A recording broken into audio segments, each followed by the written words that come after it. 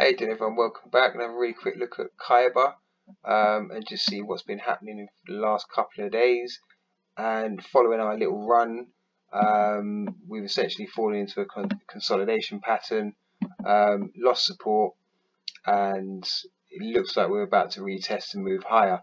If we don't see that support and continuation from here, that is essentially what will be playing out. We're going to have a little bounce back to circa 1.8 before a level of continuation. I can't see that playing out, to be fair. I do expect us to launch from here.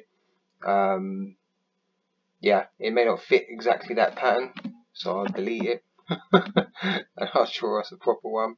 But I think that once we basically break above, have a little back test, I think we're going to launch. And then we may have to come and back test, hang around and consolidate above, and then go again. Now I'm going to mark that, I want to mark that green, but I'm going to mark it blue. I do think we continue higher, but I think in the immediate short term, we've spent so long consolidating in a downwards trajectory, it might make sense to come and properly back test before we go again.